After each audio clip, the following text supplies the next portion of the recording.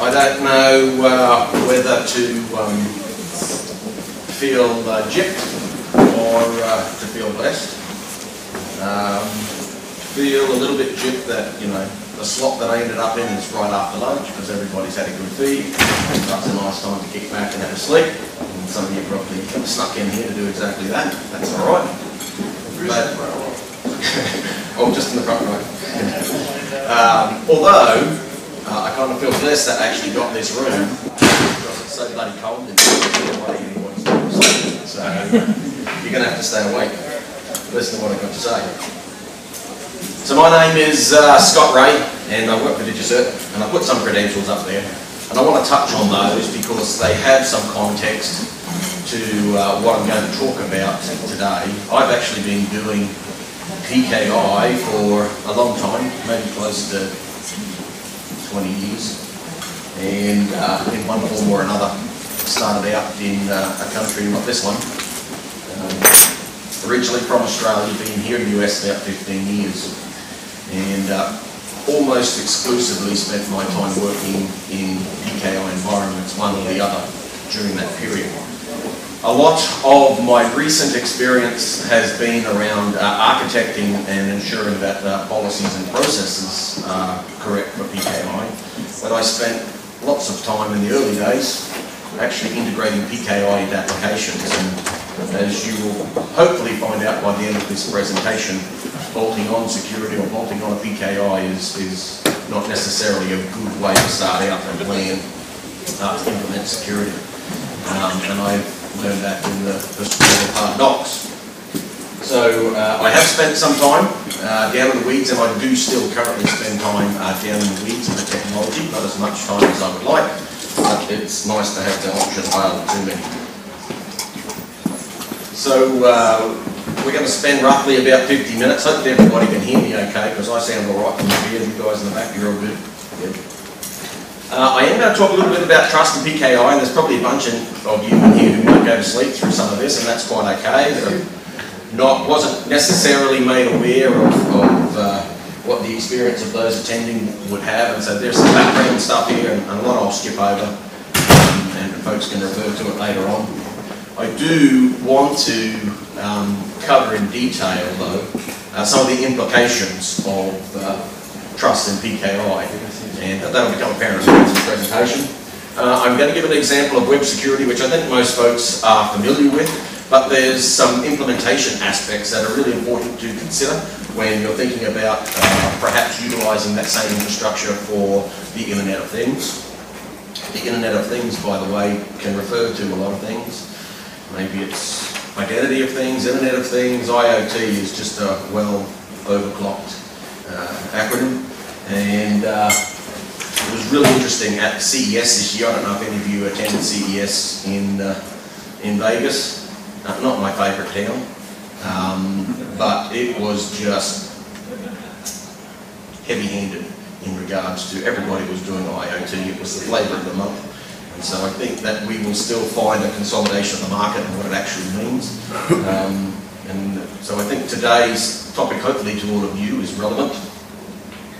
I'm going to talk about those traditional PKI principles that are a part of implementing a web PKI, and then apply them to what differences you might want to take into account if you want to utilise security in an IoT context. I'm going to give another example at the end of the day of what's happening in grids used for supercomputing, and some of the unique implementations that they use, which, whilst not a traditional IoT implementation as I would call it, I think is a good analogy to draw. And then hopefully at the end provide some advice on what app developers should do when it comes to security dealing with devices. I should say that I have spent a lot of time recently focused on devices in the medical field. I know we had an excellent talk from a gentleman from Productivity yesterday talking about some of the issues that are there. And these are real issues that need to be dealt with, and unfortunately, if we take the approach of web security, which is part of the reason why we're going to go through an example of web security, which is, start out and make everything available right off the bat and then worry about bolting on security afterwards, you're actually going to run into some issues, and that's not an approach to start. So, some initial concepts about establishing trust, because essentially this is the context of what I'm talking about, trust between two devices, whether that's to exchange data or to facilitate services one with another, is exactly what we're trying to do. So I have a definition of trust up there, but probably the most important thing that I want you to take away from today is that, you know, trust cannot be established by technology alone. And a lot of folks think, hey, if I want to implement security, if I could choose public key, cryptography, I just bolt it on and I'm secure. And in actual fact, what you end up with is PKT, or public key technology, and PKT does not actually establish trust, because you also have to take into account policies and procedures around how that PKT is implemented. Otherwise, you may never establish trust between two entities. And you also have to take into account the relationships and liabilities that are going to come into play when those two entities interact. When you take all three of those aspects together, the technology, the policies, the processes and procedures, and the agreements in terms of liability and use, etc., then that's when you get the actual I at the end of PK. That's the infrastructure. So when you have all three elements, you end up with a PKI, and if you take anything away from today, it's the crypto, which is PKT, does not establish trust alone. You have to take into account the other aspects. So, we have PKI. It underpins the trust on the web these days. It's been around for a long time. And generally speaking, I can't actually think of an issue where the protocol itself has been an issue. Generally speaking, the chinks in the armor of PKI for web security has generally been implementation issues, whether it was the wrong algorithm or wrong key size that we used, etc. These are all implementation algorithms to do with policy or a misunderstanding of who had responsibility for what. So maybe part of the relationship aspect of public key crypto. So it actually wasn't the technology itself that was the issue, it's how you implement it and how you use it. So essentially, what is PKI? It really includes those three elements that I mentioned, and generally there's a number of services that we want to get out of the infrastructure, and they are roughly categorized into this triangle here, the CIA triangle. No, it's not an acronym or a US federal agency, but it really is about confidentiality, ensuring that, you know, one device to another does not reveal, or transmission from one device to another does not reveal anything that it shouldn't. It's about integrity, that the message that's sent is actually the message that was received. It wasn't changed, modified, deleted along the way. And it's about access control, that those that should have access to those resources are actually granted access to those resources. And a key element of that is actually identity. So identifying who the players are, the actors are in the infrastructure that's been set up. So again,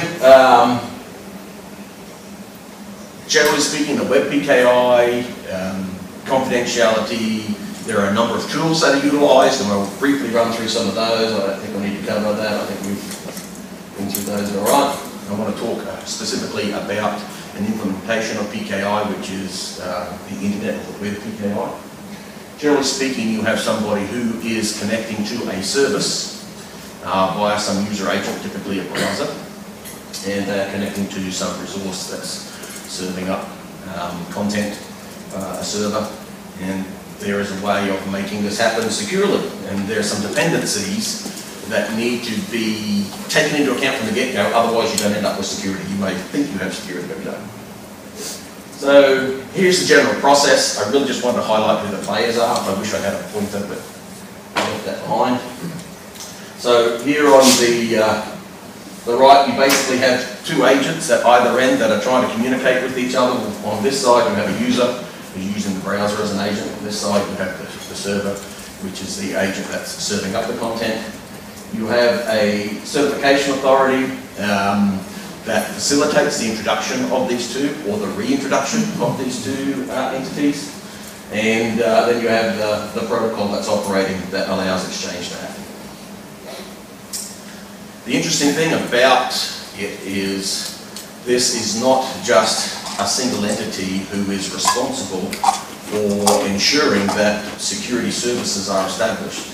And in actual fact, it's a responsibility of the four entities that I've listed up there.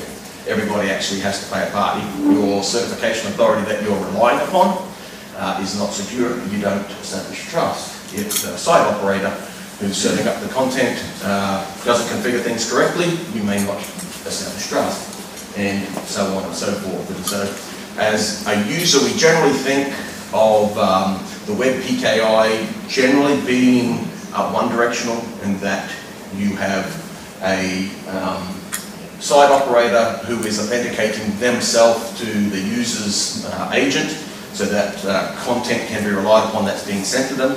But also in web PKI, you can establish two-way communication and two-way trust, where the user also authenticates themselves to the service. And in that case, you actually have both parties authenticated and trust operating in both directions. That is also a mode that operates, although in the traditional sense of web PKI, it's usually one direction. I'm not going to cover what is a certification authority. Hopefully everybody in here knows what one of those does. But I think it is important to briefly touch on what the responsibilities of the certification authority is, because as I mentioned earlier, if that CA is not implemented correctly or not operating in accordance with policies, then you actually will not establish trust, and so it's a key component. So number one, some key elements, because we're going to generalise some of these elements and talk about how they can be utilised or how the web PKI applies to IoT. You have roots of trust that get established in some user agent or on the server side, in the operating system, etc. That's a key element of trust. Those are actually distributed. So if you're an app developer, that's analogous to you have to have some way of establishing your roots of trust in your app.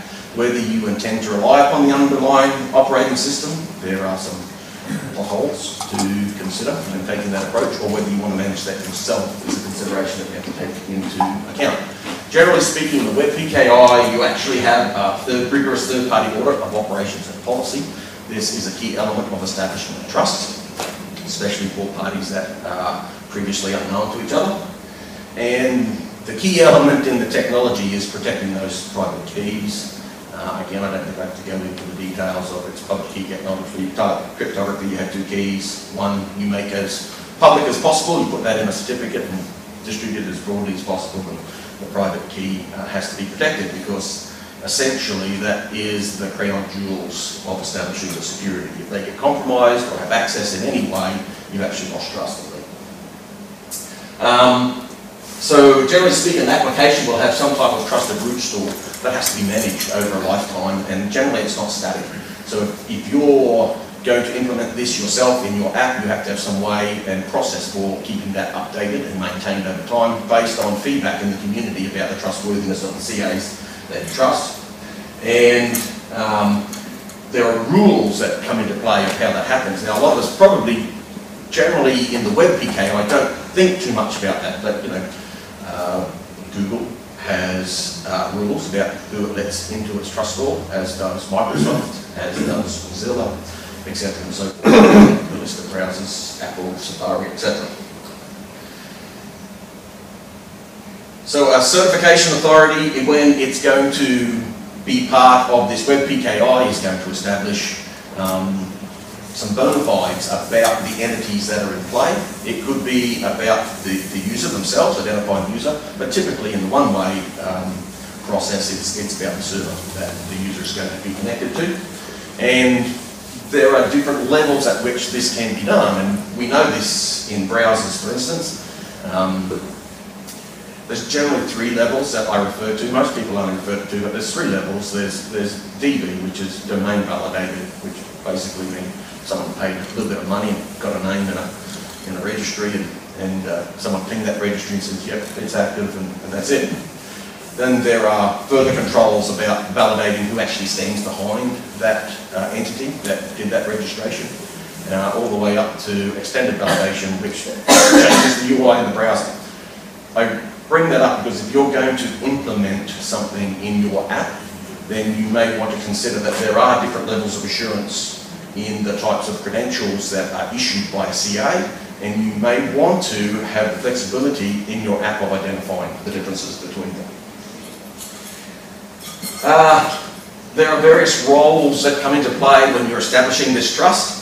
You know, the CA is going to provide certificates that are those trusted roots, and there is going to be a chain up to those of this, in the browsers, so that's a relationship between the CA and the browsers. They're going to verify the subject, as I said, and then the site operators have some things that they need to do. They actually have to generate these key pairs securely, and they have to provide that securely to the CA so that there's a binding between identity and keys. That's essentially what a CA does. And they have to, potentially, if they want two-way communications, provide a way of requesting certificates from whoever's going to authenticate, etc. And the user, they go to the HTTPS site, and if they get that little lock signal, they can generally know that they are trusted. Although, as we've heard at various other presentations throughout this, depending on the quality of the UI, that might not also be the case. If the root, that root is not in your app, or it's not in the browser, then you're not going to establish trust. But that's not a one-time event. I talked before about, there needs to be ongoing maintenance of whatever trust score that you're going to implement. And you can publish CRLs, certificate revocation lists, or status about certificates that have been issued via the online certificate status protocol. There's SCPP as well, another protocol that's utilised, although not as much. And with PKI, it's typically CRLs and OCSB. A certificate may be revoked, or if it's expired, then generally you will get some type of warning from the user agent to let the user decide whether they want to proceed or not. And we heard yesterday about Chrome doing some things with that in terms of guiding the user in the direction that they want to go. And then there has to be ongoing annual audits of the CAs to ensure that they are actually following all the policies that the browser, if that's the root score, or the operating system, if that's what the browser is relying upon, are still being met. And if there's not, there has to be some remediation to remove those roots of trust. Okay. What is the browser's role in the establishment of trust? Well, they are actually going to publish, generally not widely, but they do publish a set of requirements that says, what's necessary in order for you to get into my trust or to be trusted with your roots. And generally speaking, over time that can be a challenge. If, for instance, you're a new certification authority that's starting out today, essentially you will get distributed in today's version of that browser, which will probably have a very small population that relies upon it, and it can take up to 6-7 years before you have ubiquitous distribution if you were to start out today. And so one way of solving that issue that some of today's certification authorities will do is they will employ a mechanism called a cross certificate. So you take somebody who's already in the browser and convince them to cross-sign your root so that you suddenly have trust in backwards compatibility. And that process in and of itself is a challenging process to ensure whoever's going to cross-sign you to trust you that you are following all the processes that they have to follow in order to keep their root in that browser. The browser has to have an update process to allow those to change over time, whether it's new ones or old ones that expire that are going away, or have key sizes, etc., that are no longer utilised. And the browsers periodically review the audit data.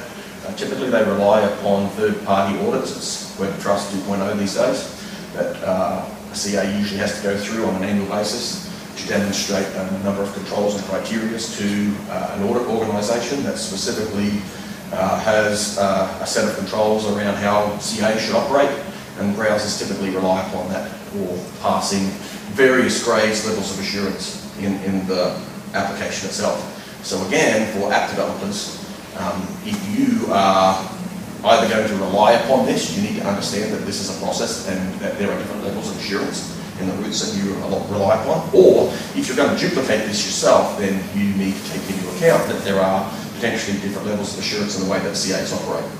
All CAs are not the same. So again, you know, the browser has a responsibility when somebody goes to an HTTPS site. They perform a number of checks based upon the certificate that's presented and the path that is being used to return content. I'm not going to go into those in too much detail. And again, if something is missing, for instance, it's not generally a root certificate issuing identities. There's generally a range of intermediates in between there. That's one way of partitioning a community so it doesn't get too large, that CRLs don't get too large, etc. This chain of certificates actually has to be in place for trust to be established. So again, if you are developing your own trust law in your app, you have to have some way of managing, perhaps dynamically, the update of those intermediates.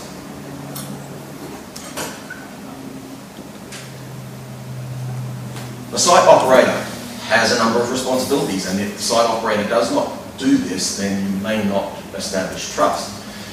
Keeping in mind that in the case of if you're building an app that allows two devices to exchange information, one of those devices may be the equivalent of a site operator, so you've got to take into account the way in which your devices connect, who controls those devices, and there may be some configuration items in those devices that are going to determine whether you actually end up with a trusted exchange of data or not.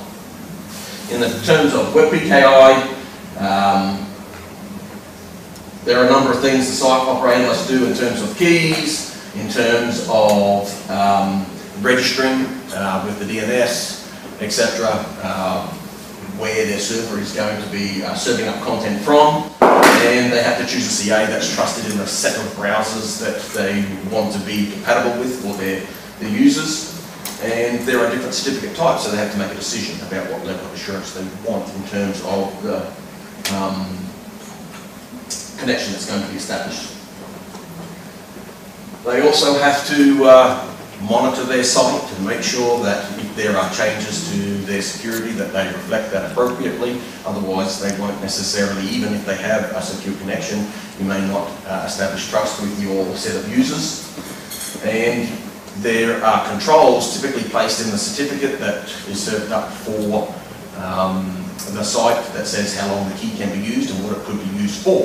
So if you're an app developer, you need to consider in advance what type of services you want to enable, and therefore what is the configuration of the certificates that are going to be relied upon. If there are timeouts that need to be considered, etc. What is the user going to do? Hopefully they have to protect their user agent, ensure that it's run in a secure manner. So again, if you're implementing an app, you may control that environment, but there are configurations that need to be taken into account that will determine whether security gets established or not. There could be malicious software that interferes with the app that you're developing that you might have to fend off, etc.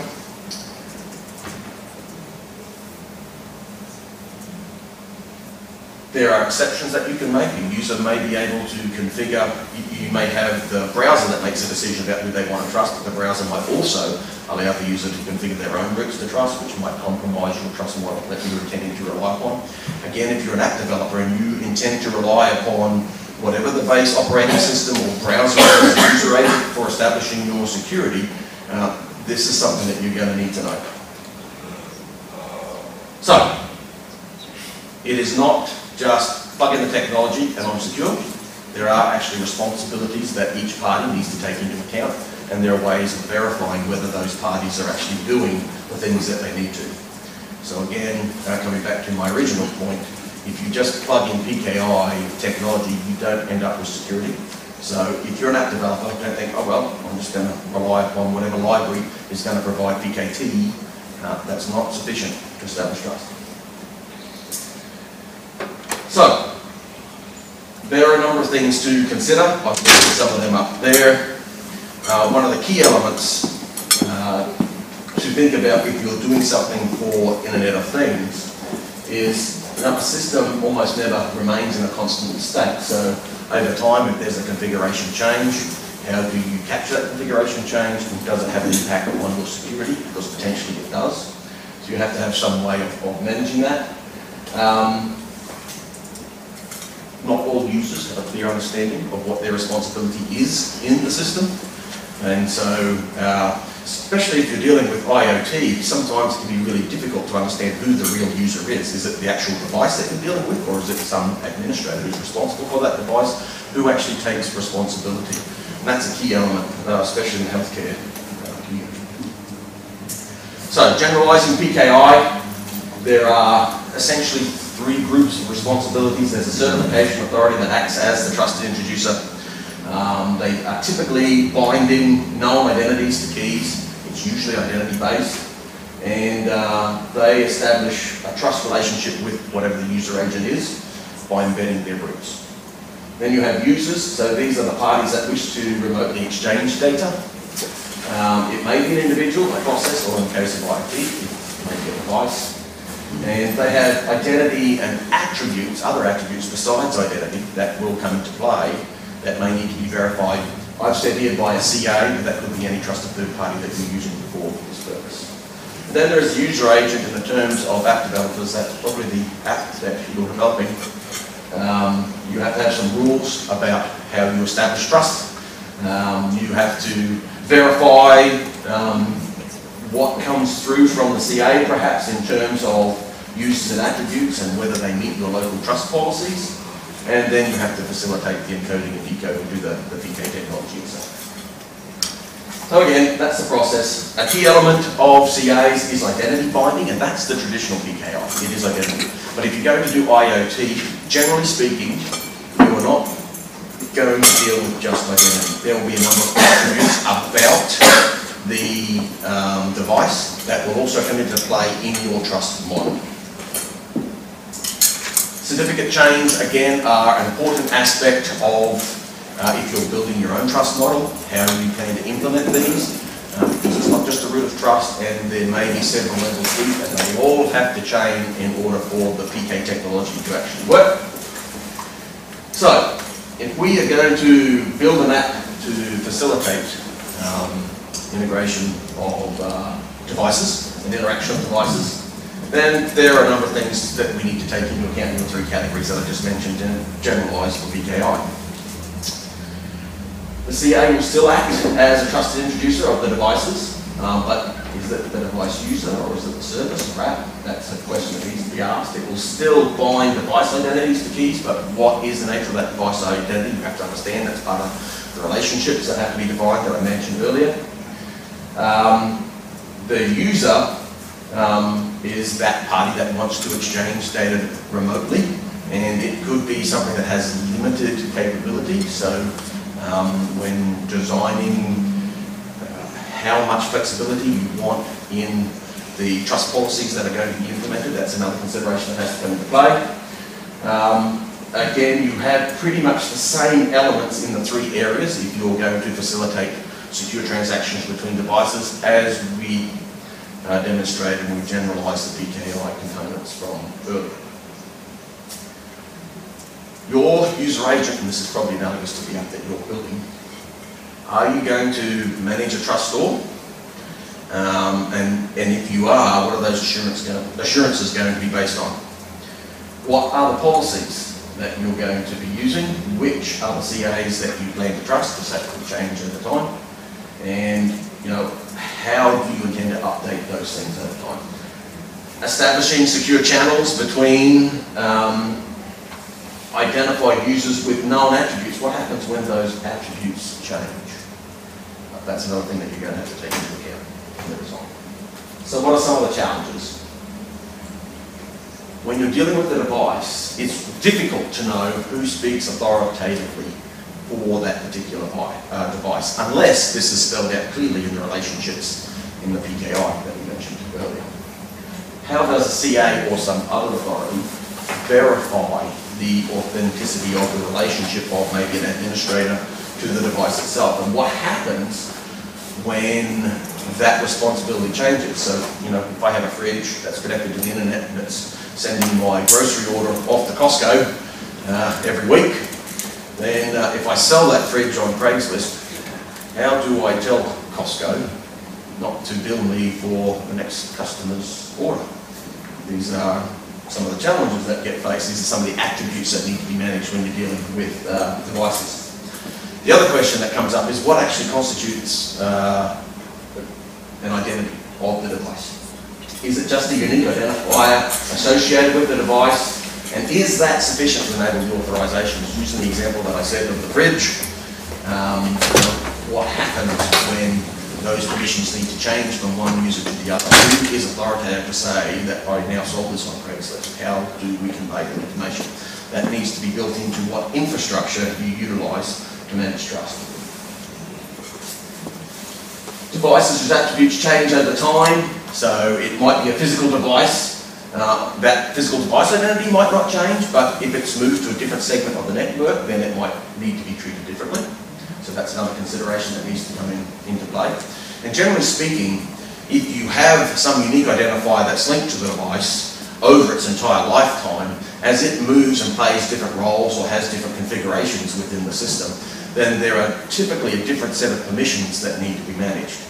And generally speaking, that set of permissions is not in sync with the time period for the lifetime of, you know, an identity credential that might be issued. Identity credentials are typically issued long-term. When I say long-term, maybe 1 to 5 years, sometimes up to 20 years in the medical industry in terms of device identity. But the role that that device plays changes during that time, and so utilising the identity certificate to identify or do the authorisation for the change in roles is not a practical thing to do. So you need some other mechanism to manage the attributes about that identity when it comes to devices. So, there are essentially 3 ways that you could potentially manage those attributes, and I've listed those up here. You can have some type of local database. Generally that does not scale because there's an issue with how does the authority know, and you as the app developer know which set of databases to rely upon, and they don't necessarily scale too well. You could use something like attribute certificates, that's RFC 3820, which is a great way actually of doing delegation with identities. But generally speaking, you have much shorter lived certificates, so you can say, you know, I have my identity certificate, I can delegate a new certificate from that identity certificate using attribute certs, and these are the attributes that it's good for, and you can give it a shorter lifetime. That is one way of doing it, but it's not necessarily an efficient way of managing attributes. Or you could use some type of other mechanism of delivering the attributes. SAML insertion is a common way of having a shorter lifetime that is linked or associated with the identity credential for the device in some way. So those are 3 potential options that you could utilise for managing the shorter term attributes that are linked to the identity of the device itself. And I want to do a quick review of how this is actually utilised in supercomputing today. And although I wouldn't necessarily call it a traditional device or an IoT implementation, I think there are not a lot of analogies that can be drawn when you are implementing security for IoT. So today in the world of supercomputing, there is a global trust federation that has been set up. And so there are about 90 odd countries that are represented in the trust federation, where there are identity providers, typically CAs in supercomputing. It is always a traditional X509 CAs that are utilised for identifying resources.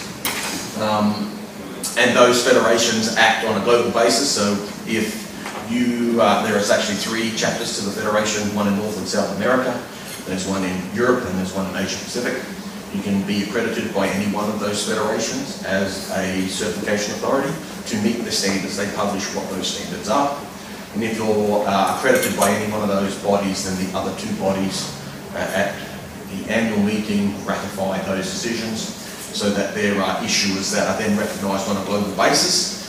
There is namespace partitioning based on where you're from, and so you end up with unique identifiers for those who are issuers of identities in the grid space. In the grid example that I'm going to go through, they utilise traditional identity certificate to then delegate a limited use attribute certificate that has some attributes in it that might be related to a specific job, and then they also use SAML assertions to manage other attributes about the local policy depending on the service that you're connecting to. And this allows anybody who receives an identity credential to be managed locally by their local organisation, but have access to global resources. So if I'm an independent researcher or a physicist and I want to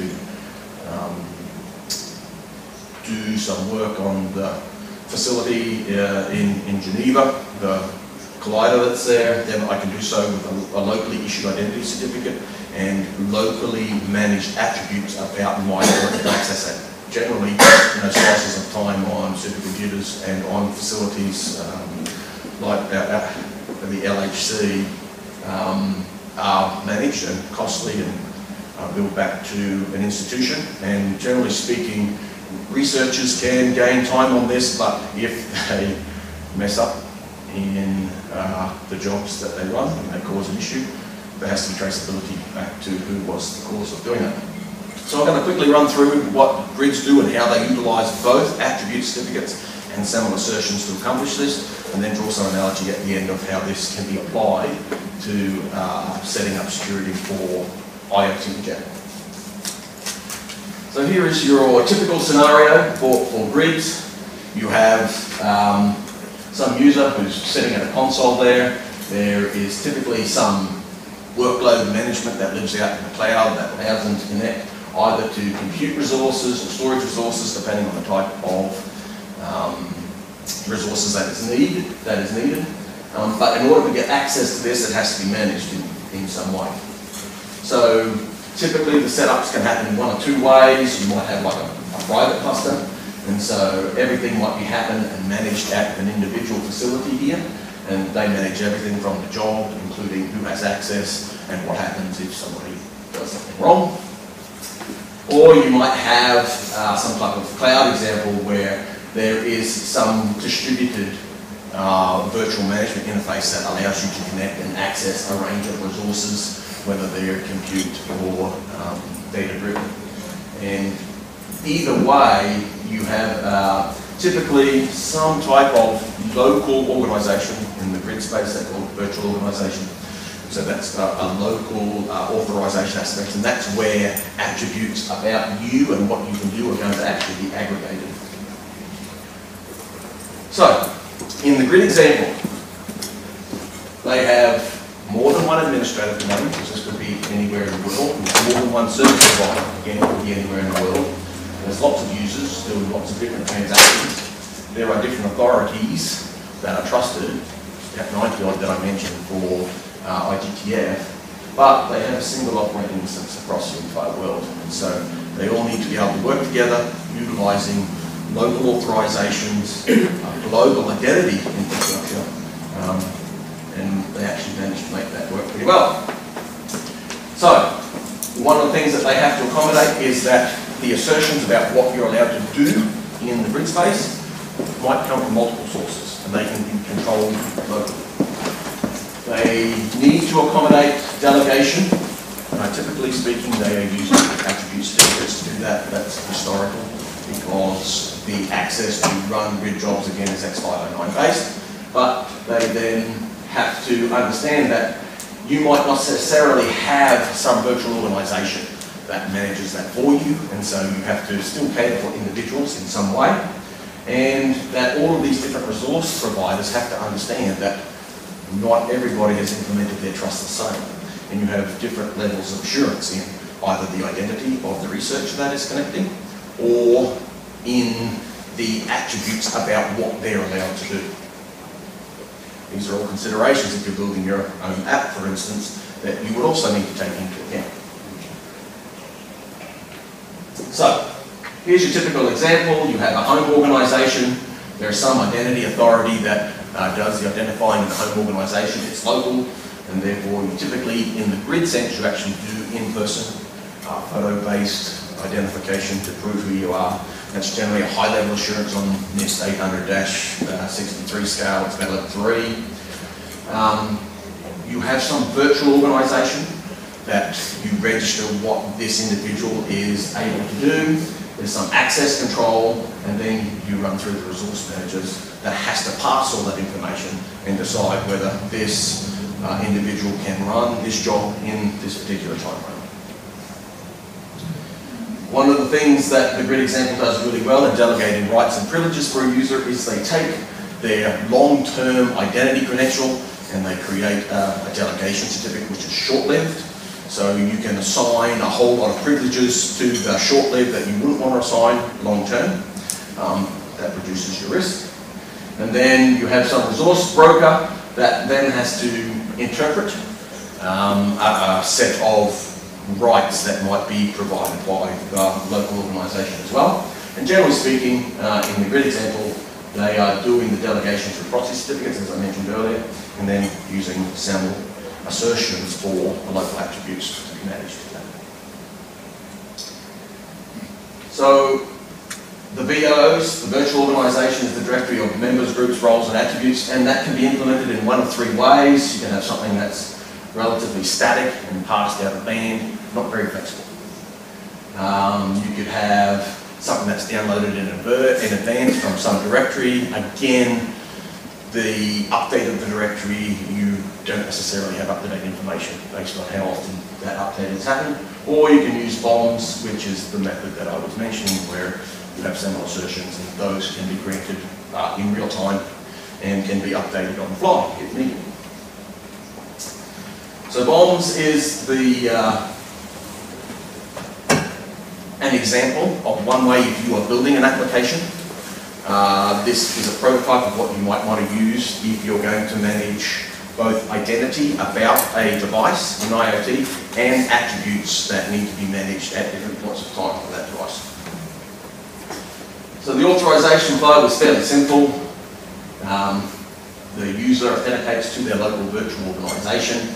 They are then granted perhaps a proxy certificate and a SAML assertion, which allows the resource manager to then determine whereabouts they need to gather their resources from, and those resources have explicit trust arrangements with the manager, and as long as the right credentials are presented, then it allows very flexible use of resources or movement of data between 2 entities in the system.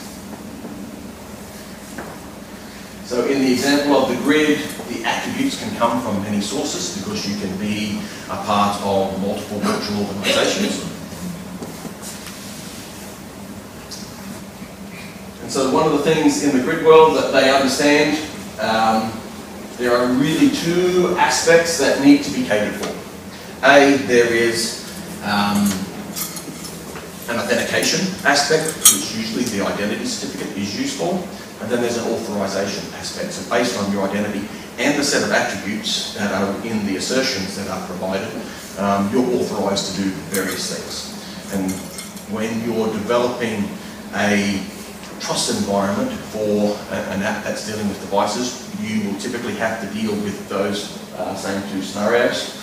And there will be, as I mentioned earlier, perhaps multiple levels of assurance in the identity credential or the assertions being made depending on the source that they come from, and you need to implement a system that caters for both of those. So what the grid world came up with is the need for another authority. They call it an attribute authority.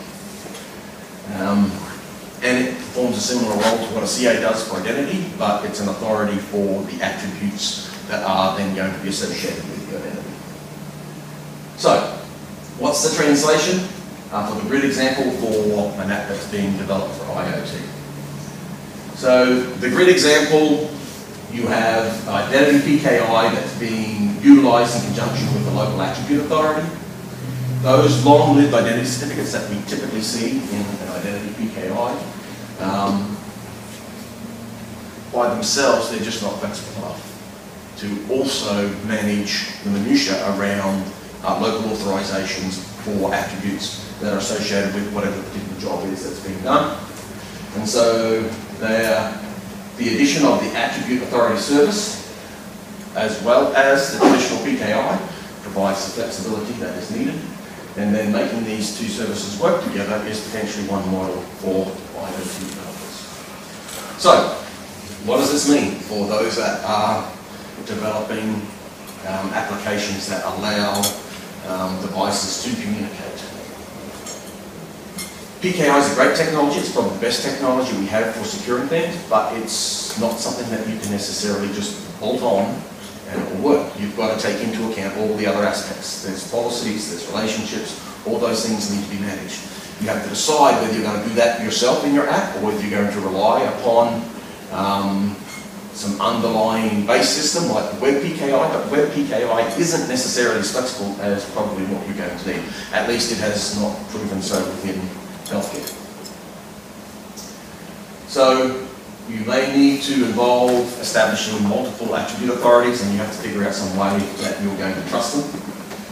And an easy way of doing that is if you have a set of CAs that you trust, you can utilize that trust mechanism to bootstrap your attribute authority, but you have to have a number of policies and processes that come into place to support that. So, to do that, to trust an attribute authority, you should follow a similar process that you use for establishing your certification authority. It just becomes a layered implementation. So you should have some policy that says how they should operate. The attribute authority should publish their practices. That says this is how they implement the policies. The CA would then verify that they're actually doing that, whether themselves or through some certification process. And then they could issue an identity certificate to the attribute authority, which is part of your trust infrastructure already for identity. And then the AA will follow its published policies for issuing attributes to make assertions about devices using that certificate that's been issued to them. And when device attribute change, the local attribute authority can issue a new assertion or revoke a previous assertion, etc., using the same mechanisms that we use today for certificates. And if the attribute authority misbehaves, you have the capability of the CA deregistering or deauthorizing it, essentially. So, what does this mean? That is one model for perhaps implementing trust. If you were to adopt that model, one of the things that you have to be careful about is who you choose as your CA partners, because all CAs are not equal. So you want to take a look to determine which partner you want to work with. Look at the depth and breadth of services that they already provide, what communities they provide services in.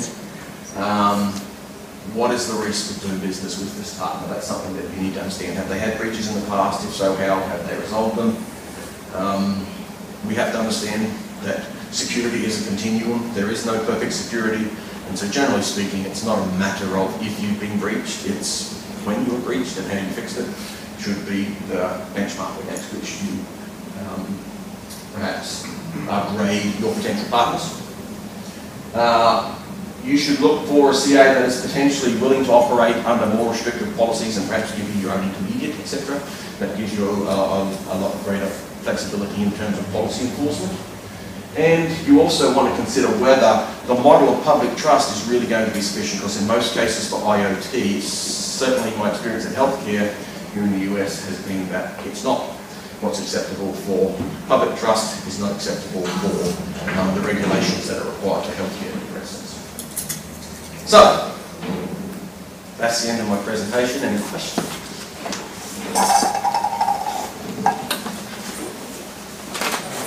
So, in the industrial space or the medical space, say you have a plant or a factory and you've got little sensors everywhere, hundreds of them. They're all using they'd be called Internet of Things, and they're all talking to each other. So you're saying that there'd be a certificate of authority, and then that will filter down to all these devices. All these devices would then be in constant communication with that. They could be. So typically the way that you would do that is that you would have some mechanism for identifying the devices, which would be perhaps a long-term identifier about the device itself.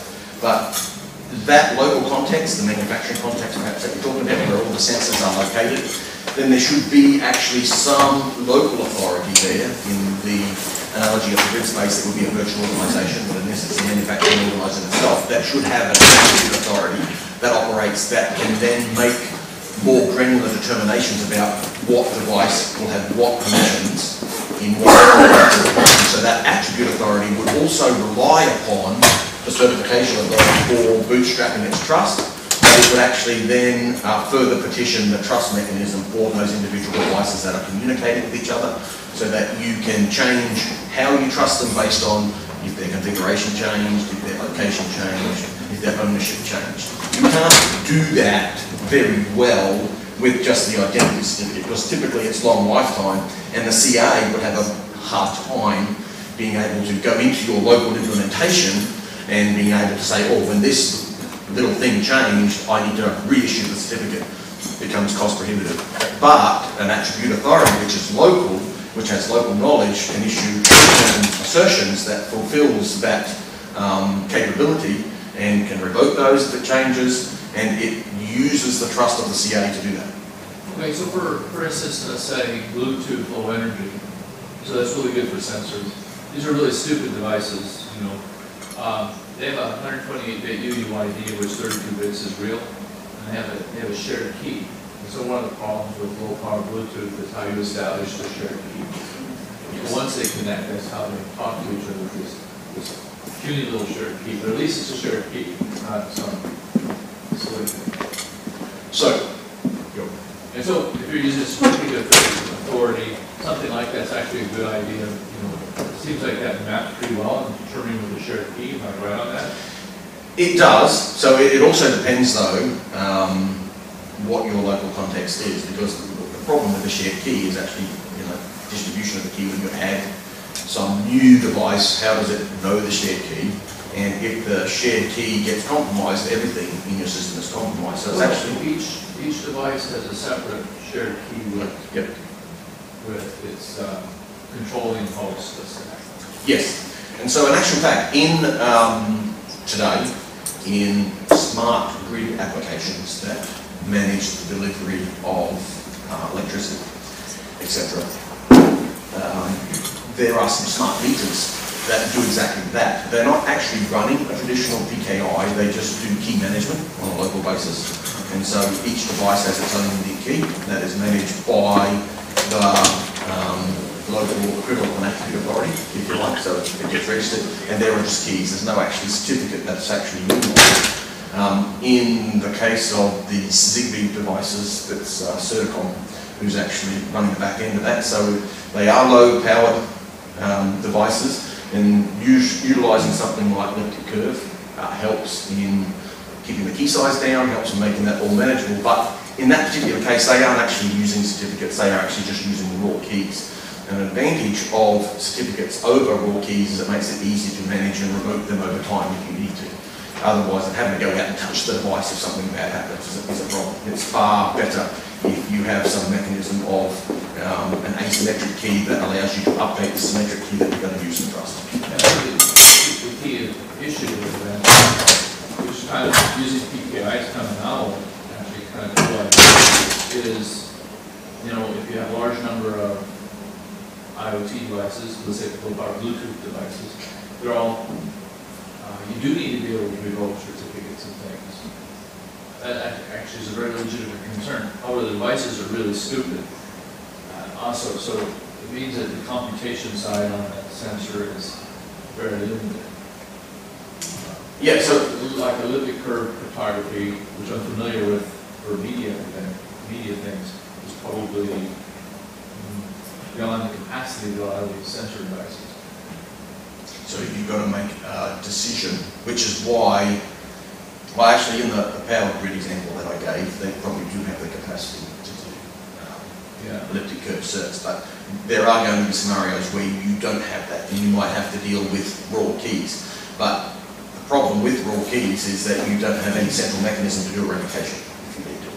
Yeah. And so, so you've just got to weigh up the risks to the implementation, and so that'll determine whether you're going to use raw keys or whether you're going to use certs.